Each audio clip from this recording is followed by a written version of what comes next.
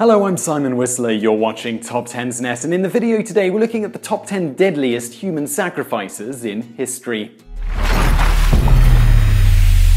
Number 10. The Thugs of India. The thugs of India were commonly referred to as Thuggi, which is the Indian word for deceiver. This group was spread across India and varied in numbers from single digits to hundreds. The thugs would usually pose as travelers and offer companionship or protection to other travelers. They would carefully observe their victims for days or even weeks, waiting for the time when they were most vulnerable to strike. They carried out their human sacrifices in the most ritualistic fashion. They believed that no blood should be spilled, so they either strangled or poisoned their victims. The thugs of India are estimated to have killed over 1 million people between 1740 and 1840.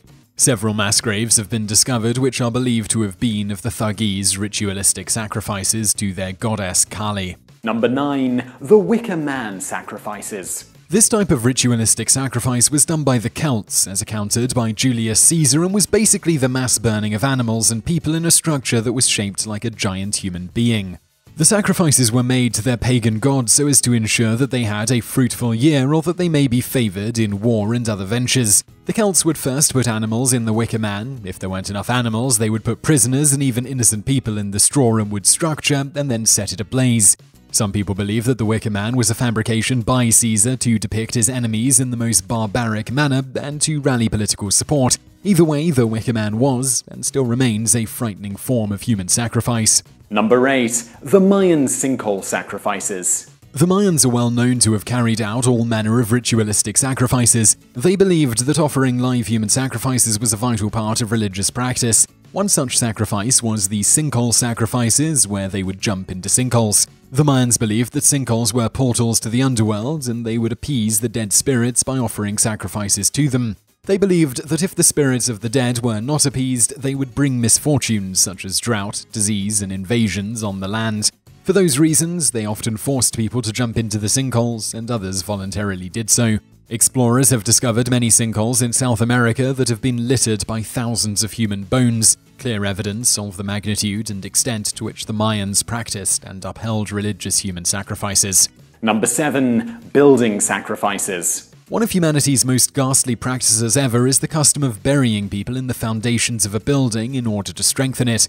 This practice was carried out in parts of Asia, Europe, and the Americas. They believed that the bigger the building, the greater the sacrifice needed to be.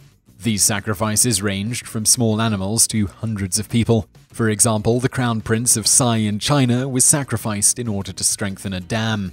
Other corpses have been found in the hundreds in the foundation of palace ruins and megastructures. It is believed that 2,000 infants were sold to Russia as human sacrifices for the successful completion of the Siberian Railway.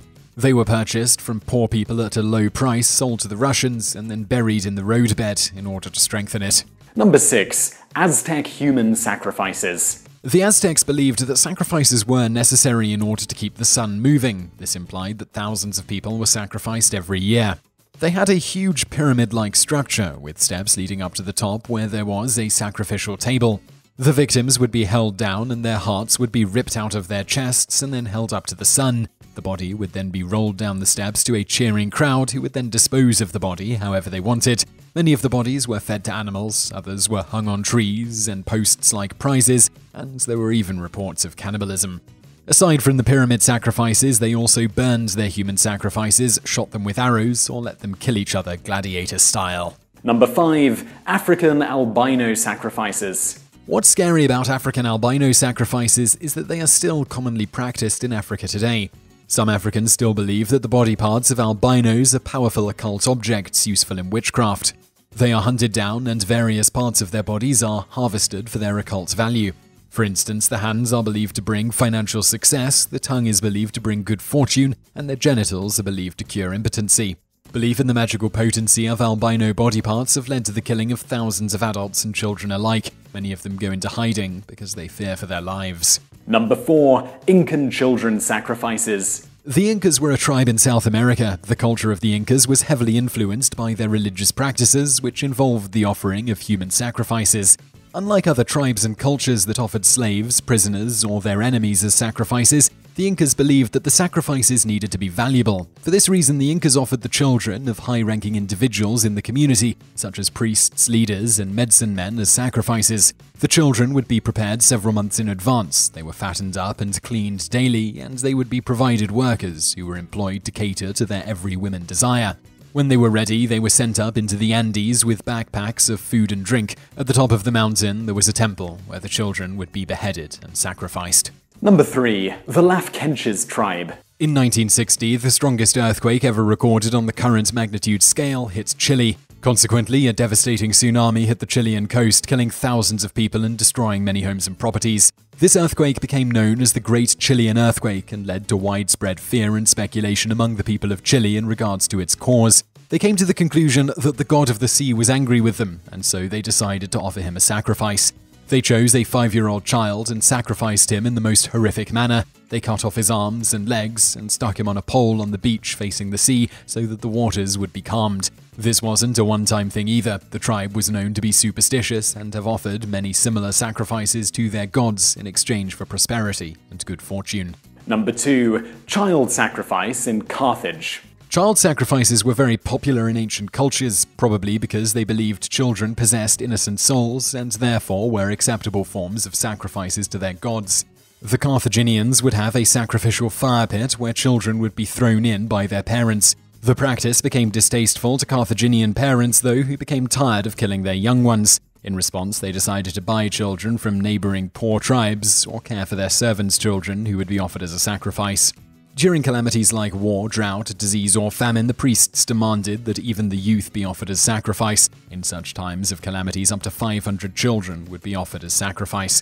The sacrifices were carried out on a moonlit night. The children would be killed mercifully, and their bodies would be tossed into the fiery pit, amidst much singing and dancing. Number 1. Joshua Milton Blahi, the naked, cannibalistic Liberian warlord.